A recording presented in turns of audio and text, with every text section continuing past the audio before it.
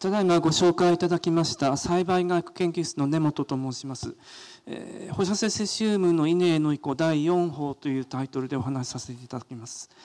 先ほど宮先生から過分のお言葉いただきましたけれども、私この間3回にわたって、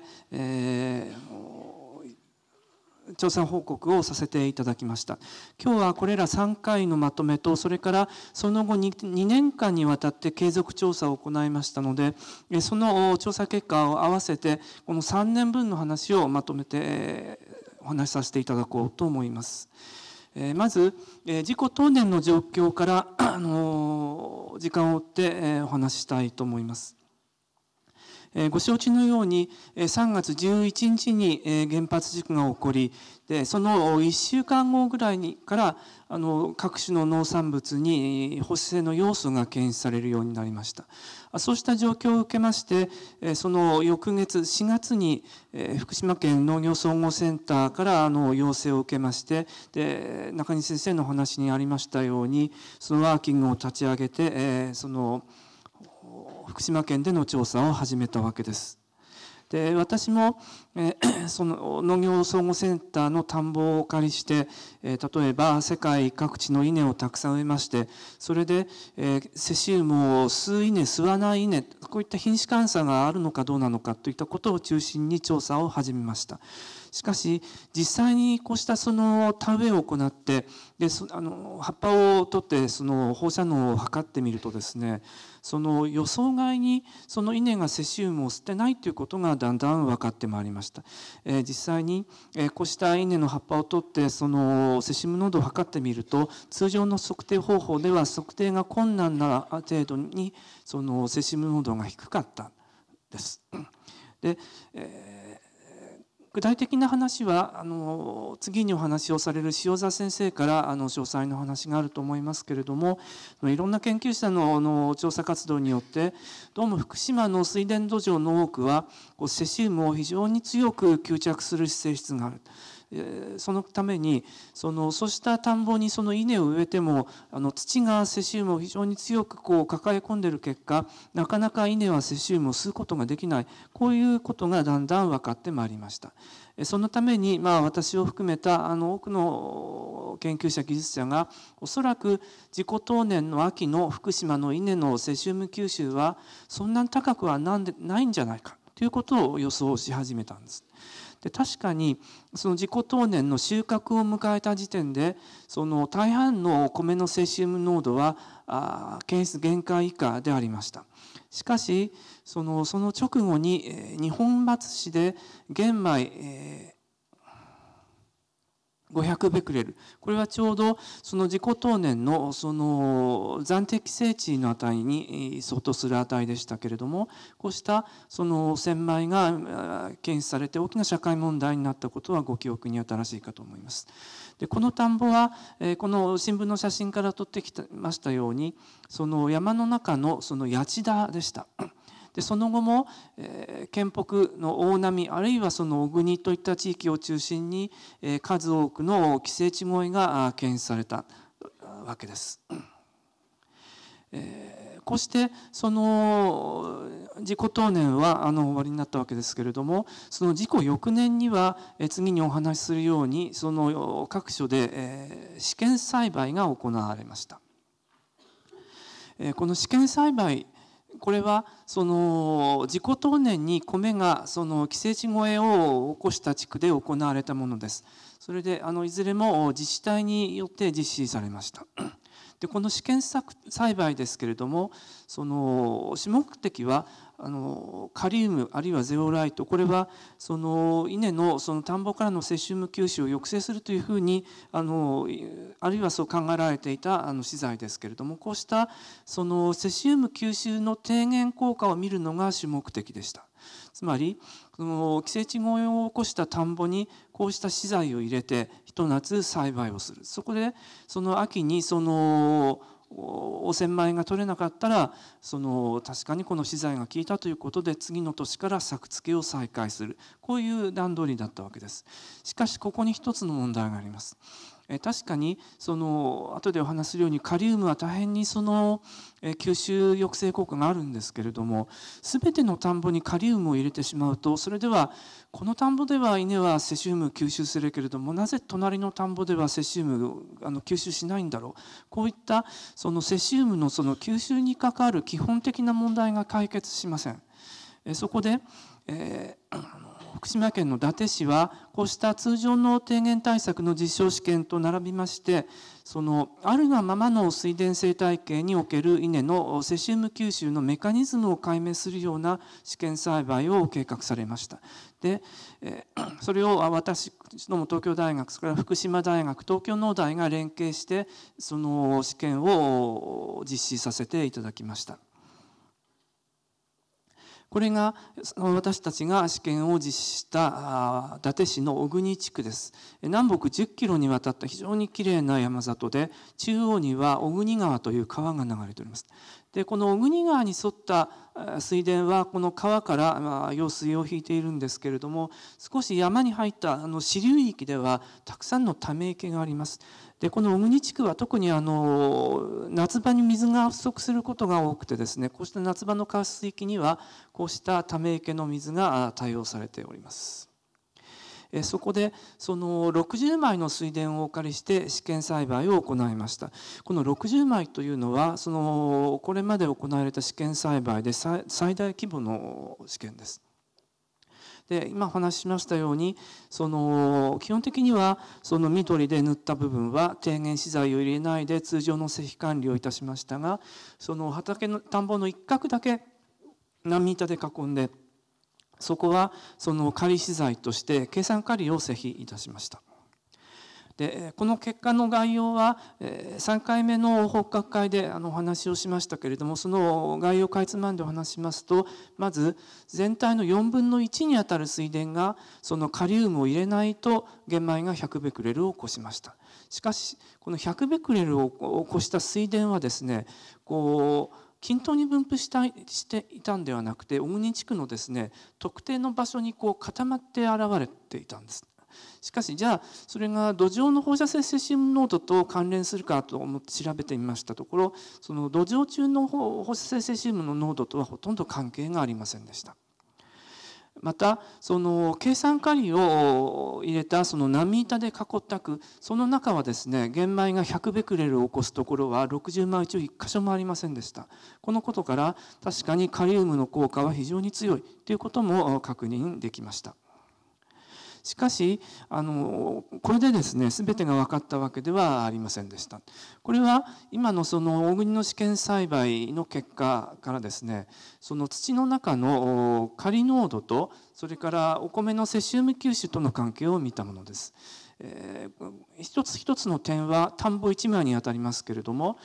土のカリウム濃度が高ければ高くなるほど逆に稲のセシウム吸収は低下するという傾向が見えますけれども、ただしよく見るとですね、ある程度土にカリウムがあるにかかわらず、かなりの量のセシウムを吸っているような田んぼもあります。つまり土壌のカリウム濃度が高いと稲のセシウム吸収は低下するんだけれども、ただ外れ値も存在するということが分かってまいりました。じゃあこうしたですね、ある程度土の中にカリウムがあっても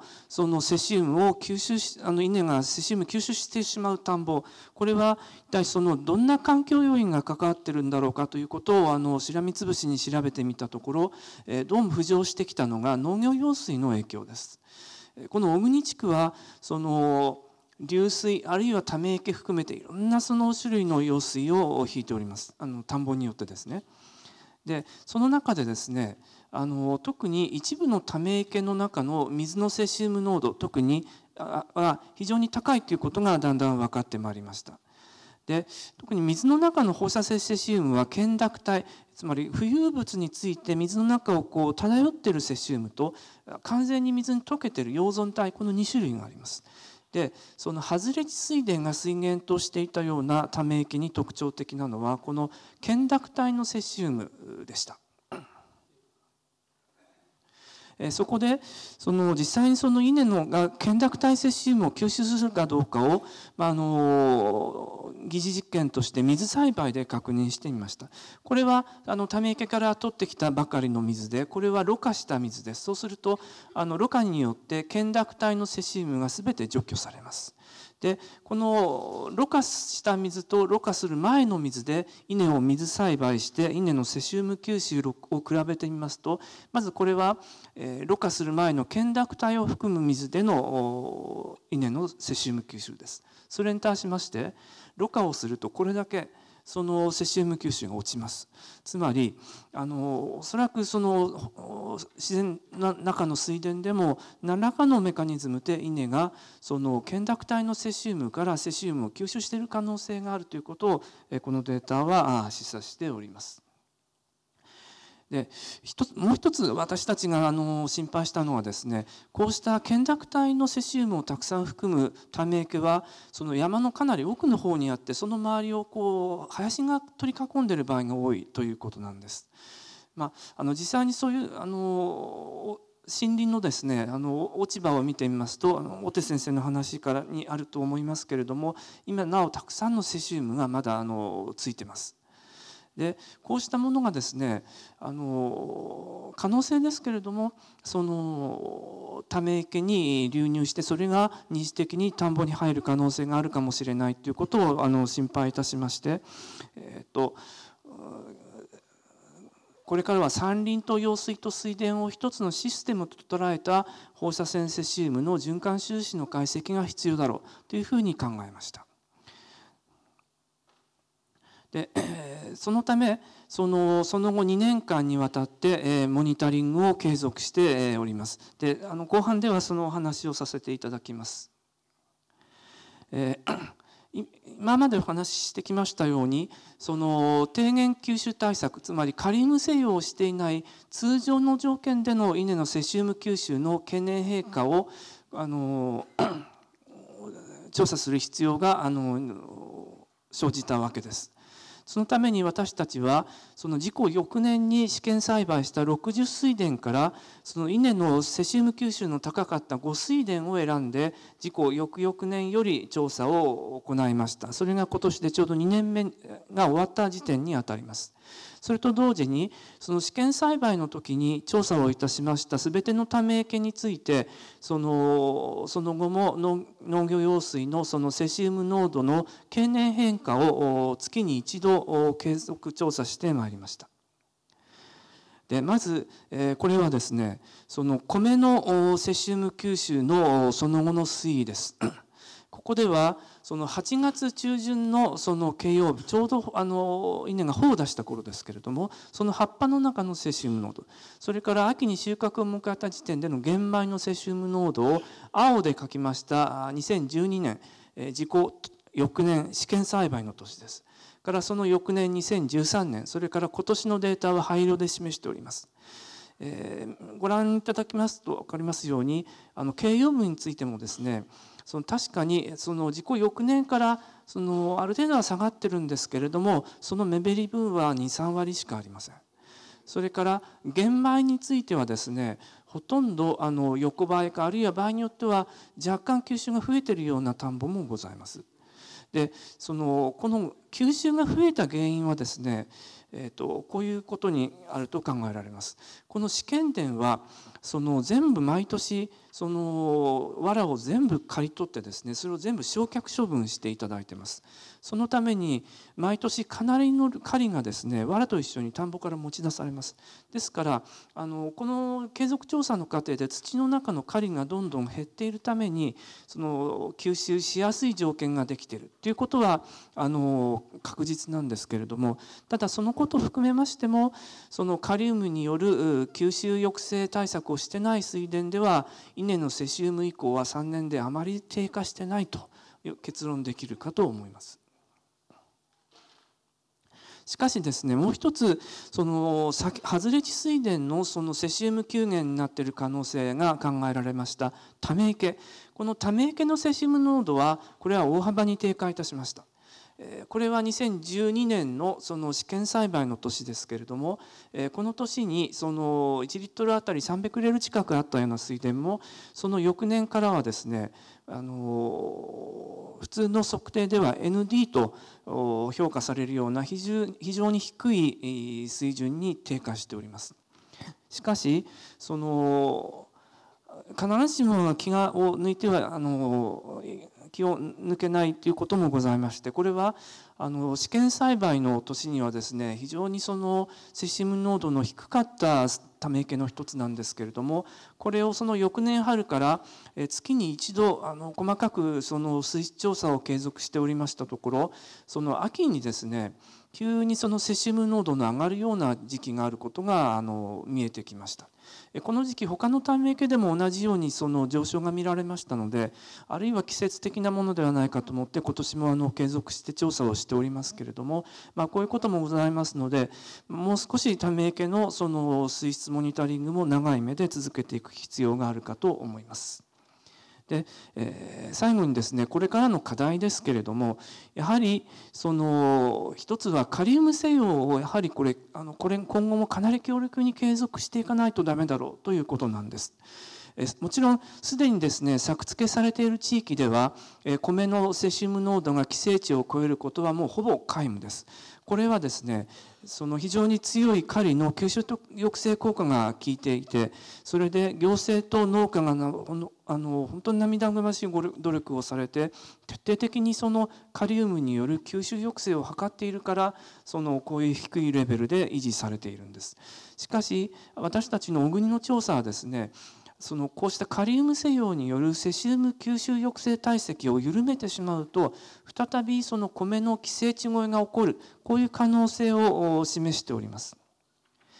これ今のことを図で示します。これは今年の小国の試験田の一つで、その田んぼ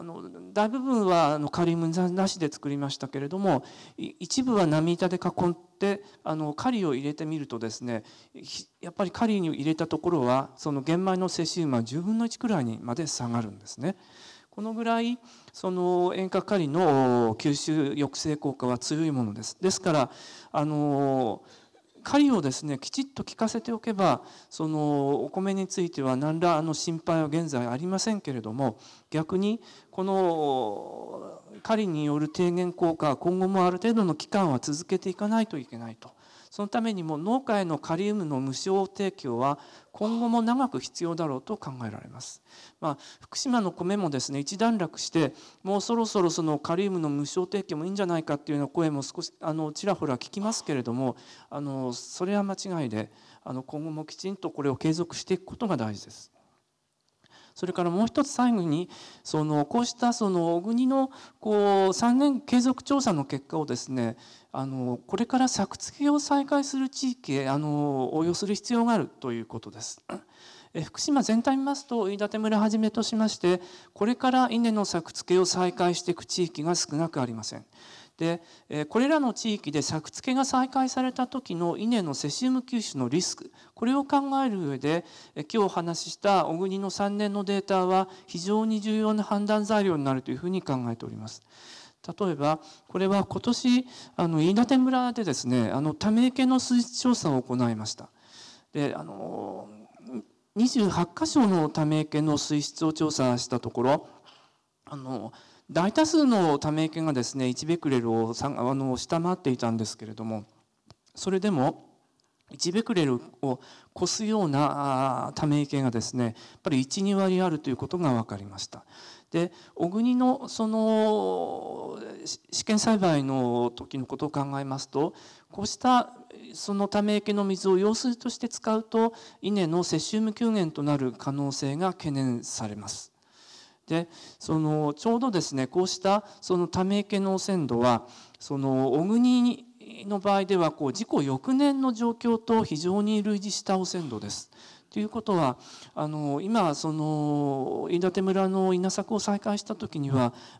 小国の例から考えますと、ちょうどその2年目あたりのいろんなそのケアが必要じゃないかなというふうなことがここから読み取れるわけです。このようにですね、その継続調査は非常に大事だと思うんですけれども、その一つ問題点があります。それは今福島の田んぼはほとんど全てに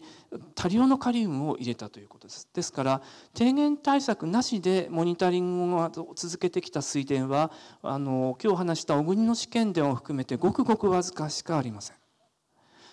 でもう一つですね、今日話した小国の試験田の調査を続けてこられたのはですね、市とそれから地権者の農家の皆様の大変なご尽力の賜物です。例えば毎年その0.5ヘクタールものですね、水田の稲を全部伊達市に焼却処分していただくということが継続調査には必要でした。